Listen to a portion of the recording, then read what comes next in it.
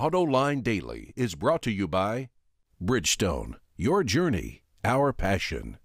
Dow Automotive Systems, improving durability and increasing design flexibility with Betamate structural adhesives at dowbetamate.com. And by Hyundai. Experience the 2011 Hyundai Sonata today at HyundaiSonata.com. Greetings, campers. It's Autoline Daily for Wednesday, November 2nd, 2011, with yours truly, Peter De Lorenzo, filling in for my after-hours tag team partner, Mr. McElroy, as he winnows his list of Car of the Year candidates. John will be back on Friday. Until then, it's 2 days of high-octane truth, or as close as our producer will let me get to it. And speaking of truth, why don't we start with October sales, because it looks like the fourth quarter may be stronger than we initially thought. The roller coaster SAR is back on the upswing, coming in over 13.2 million units, led by Chrysler up 27%, primarily because of Ram Truck and Jeep. The turnaround in Auburn Hills continues with 19 consecutive months of year-over-year gains. The news wasn't quite as bright for the rest of the Detroit Three, but still not bad for a lousy economy. Ford sales were up 6% thanks to Explorer and Escape, while GM rose only 2%, driven by Chevrolet. Meanwhile, the big news continues to be the South Koreans, as Hyundai notched another 23% increase over last year, with Kia not too far behind. And though things are looking better for the Japanese brands, it's still a struggle for at least two. Toyota registered an 8% drop from a year ago, while Honda was down 1%. But good news for Nissan, whose numbers were up 18%, setting a new record for the month, selling more than 75,000 vehicles, with almost 1,000 of that number the new NV commercial van.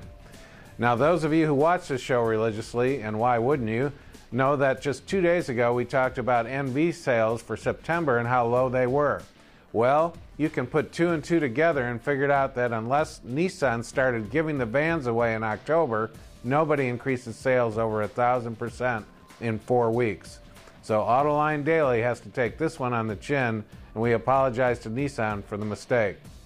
And now for news that is mistake-free, let's move to the electric front, as Nissan and its Leaf leads the category with more than 8,000 sales so far this year, charging ahead of the Chevy Volt by more than 3,000, even though the Volt did in fact outsell the Leaf last month for the first time since April.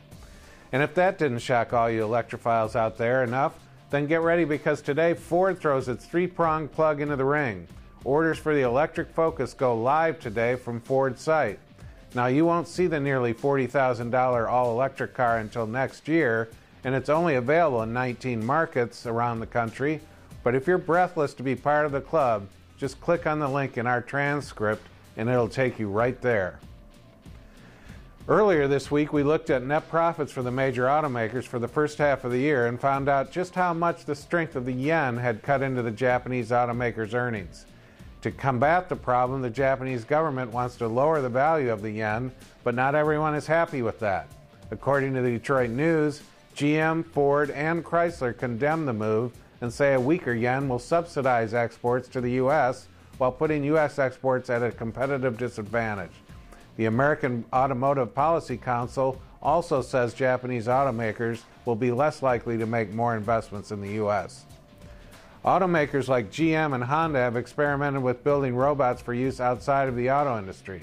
Now, Toyota is showing off robotic technology to help people who are sick or injured regain their balance and perform everyday activities like walking. The company says the technology can be used outside of medical use to assist in moving heavy objects in factories.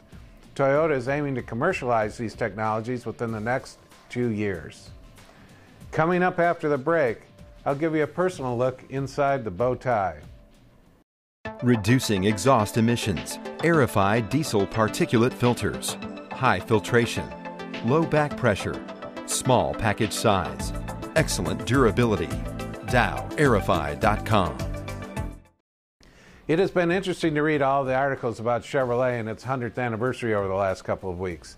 Chevrolet, the brand, like Ford, its arch competitor across town, has been inexorably linked to the American fabric for a century.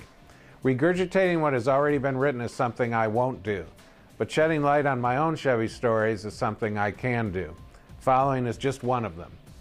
First of all, to say that the 50s and 60s were a different era in automotive history is not painting a proper picture of just how different it was.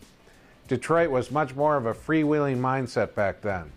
Car executives were bold, decisive, conniving even, creative and power-hungry personalities who inevitably went with their gut instincts.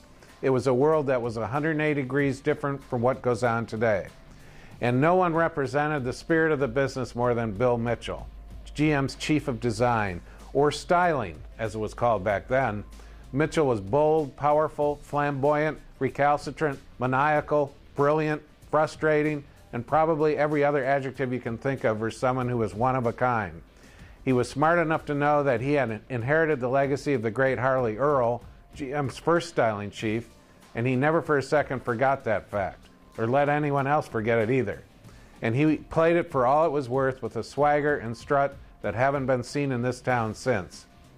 Having heard countless first-hand stories about the man and his ballistic fits in the styling studios while cajoling his troops to go further and reach higher, I can shed light on a slightly different side to him too, because after all, he lived just a block away from my house growing up. Back then, Mitchell liked to have his favorite car toys of the moment delivered to his house on Friday afternoon so he could enjoy several of them over the weekend.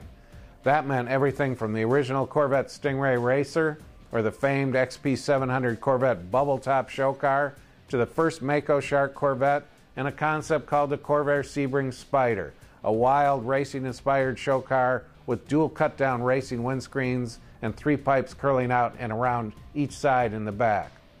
Once I got this Friday afternoon ritual down pat, I would case out Bill Mitchell's driveway to see what cars were delivered for his amusement. Then, early Saturday morning, I would ride my bike over to his house and basically camp in his driveway, inspecting every inch of the machines in repose there, waiting for Mitchell to emerge. One Saturday morning, Mitchell came out and had me hop in for a ride up to the local drugstore in the Corvair Sebring Spider. The run up to the drugstore took 15 minutes start to finish, but from that moment on, I was hooked on the automotive thing, and over a couple of years' time, I got to ride in every significant GM styling concept car of that era, including the original Stingray Racer, which to this day is still my all-time favorite car. You can read more of my stories in my column this week in AutoExtremist.com. And before we go today, let me put in a shameless plug for After Hours. This week, John and I will be talking with Stuart Norris, the lead designer of the Cadillac Q. And if you don't know what I'm talking about, think mixing an iPhone with the luxury car's entertainment system, and you're right on the path. From the cool zone, no doubt. Well, that's the high-octane truth for now, my unvarnished ones. I'll load up and see you tomorrow. Until then, rock on and stay hungry.